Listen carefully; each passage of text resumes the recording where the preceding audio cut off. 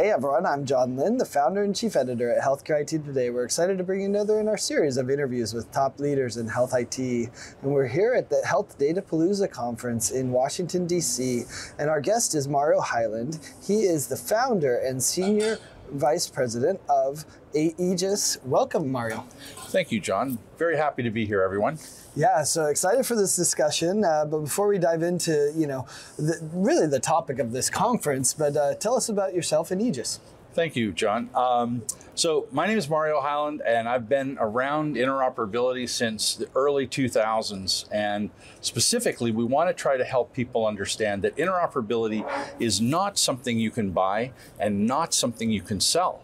What we want people to understand is we arrive at interoperability when we as a community can exchange information seamlessly. And I want people to understand that the interoperability that we're talking about today is point-in-time interoperability. So as we go on, I'll tell you the difference. Yeah, very interesting. Well, so what are those biggest challenges that you see in the interoperability space right now?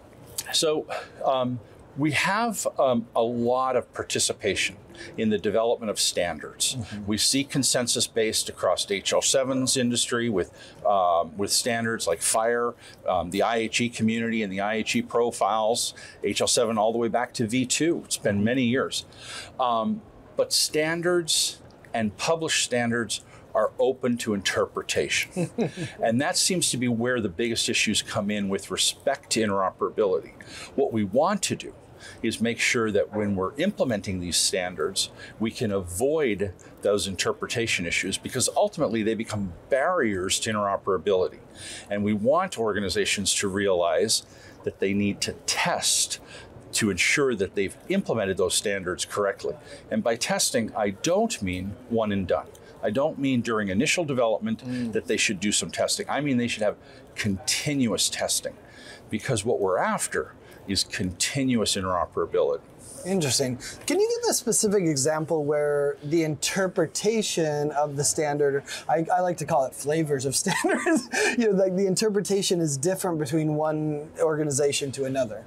So it's not intentional. Sure. Organizations download public-facing documents like standards all the time, and they review them. But the challenge comes, they review them from their perspective, their experience. Whereas the standards may be written by very smart people like Graham Greaves and Lloyd McKenzie and people who have been around the standards community. And while they do a very good job of ensuring everyone understands what they're after with respect to the requirements, it's still written through their perspective and their experience. Whereas in the standards that we have published in the past, the implementation community has been relatively small EHR groups. I say that 800 an average here in the US. But what we see in the future with respect to FHIR, there will be tens of thousands of organizations implementing FHIR. We're not talking about 2,500 to 3,500 products. We're talking about hundreds of thousands of products. So this implementation, the part that's going on right now with respect to helping the industry understand how to implement these standards, this is 30% of the lift. This is publishing the standard, getting it out there. The 70% of the lift that's coming is the implementation community, the wide industry adoption. That's when we'll arrive at interoperability. We want to make it easy. We want to make it fast. We heard from people earlier in the conference talking here. Somebody from the FDA, as an example, was talking about how they want to see faster. They want to see implementations faster. They want to see, because CMS and other sponsors of these specifications are not giving high fives when the standards are published. Their ROI is when those standards are being used. And that's where we're seeing, we want to make sure that the industry is ready to implement and get implemented as fast as possible. Yeah, that's a great example. So we are here at Health Datapalooza. What are you hearing at the conference? What are you hearing from attendees? So it's Datapalooza. Everybody's talking about data. Oh, the data. Yeah, it's the data. So we want to improve the quality of the data. We want access to the data. we want the patient empowered to be able to control how that information is being shared. And right now, we still need to work on the quality of the data. We still need to work on access. We don't just simply want data in EHRs to be exported, like bulk patient and all these, you're going to hear these different terms. It's not just about getting information out of the EHR.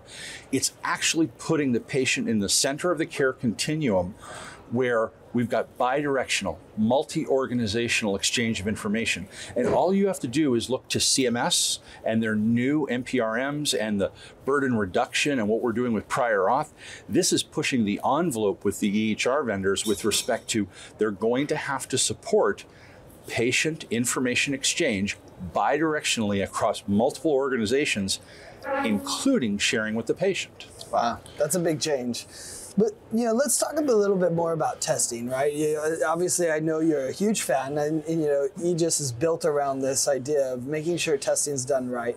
And to be frank, here at the conference, Mickey from ONC even announced some options for testing, and encouraged some testing as well.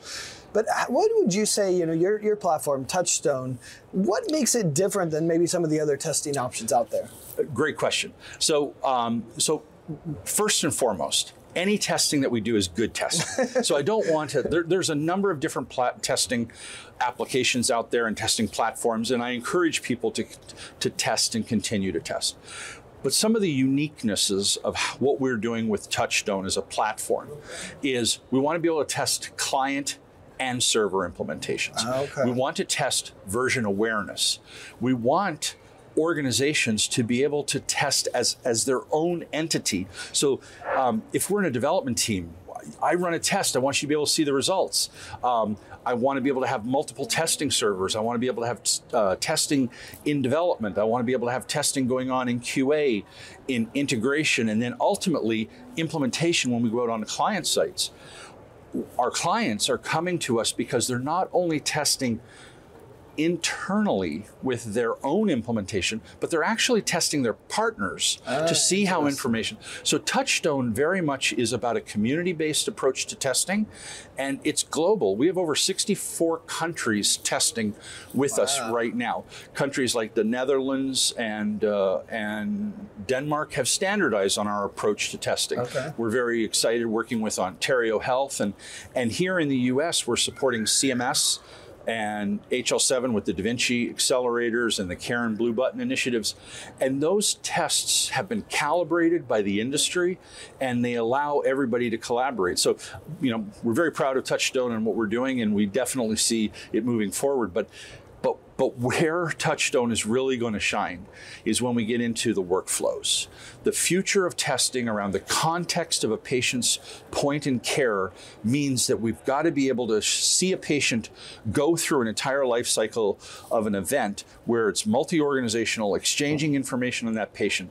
That's what Touchstone was built to be able to do. And I think the other problem that we've talked about in the past is versioning, right? Like the fact that one EHR at one organization might be version X and the one over at this organization might be version Y, which might have different implementations of the standards, right? Is that part of the testing philosophy? Yes. Talk about that. So to your audience and helping everyone understand, we're going to live in an integrated ecosystem where different organizations have implemented different versions of a product.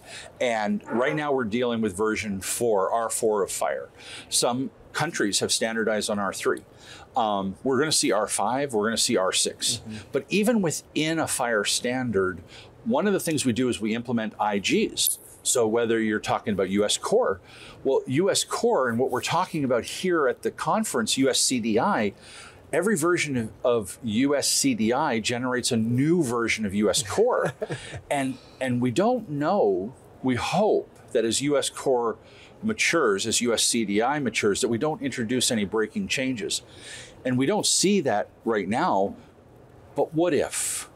The products and the solutions and the technology we're rolling out need to be resilient so that if we have a moment like, ooh, we've learned something, we need to fix that. Sure. We shouldn't introduce breaking change that the environment can't handle. And right now we're worried because the client and the server's ability to introspect what each other are doing and whether they're conformant with each other, that's a question we haven't answered yet. We're working on that. We're working on that with CMS and FAST around versioning. Just stay tuned. But we need to be able to have an integrated environment where we can test that, and we need to be able to test against versions to see how the actors respond. Yeah. Well, what a challenging problem. Thanks so much for sharing these insights and perspectives. I think you gave us a new view on some of the needs to test these new interoperability frameworks. So thanks so much, and thanks everyone for watching and listening. If you want to find more great healthcare IT content like this, be sure to check it out at healthcareittoday.com or search for Healthcare IT Today on your favorite podcasting application. Thanks, Mario.